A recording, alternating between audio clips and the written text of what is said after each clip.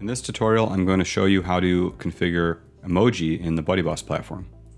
So before you get here, you have to go to Components and make sure you've enabled Media, and then go into the settings. And let's start by enabling emoji on profiles and group activity feeds. So now when I go into my timeline, I get a little emoji picker,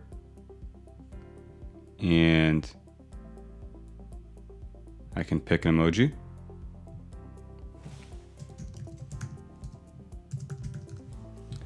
And post it. And I can go into groups and open up a group.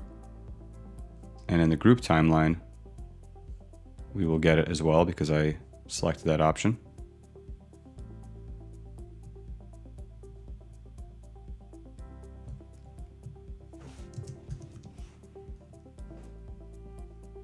Coming back into our options, let's turn it on for messaging.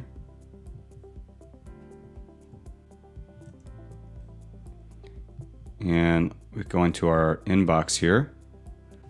I'll reply to Madeline here with an emoji.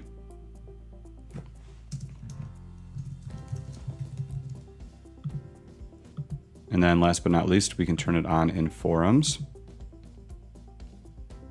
So let's go to forums. And we'll open up a discussion. And let's reply.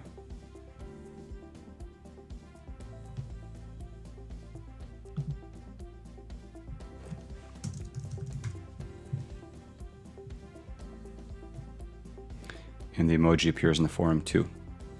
So this is one of those features that's not absolutely necessary, but is just cool and fun. And most community sites have it, and we thought you guys might like it too.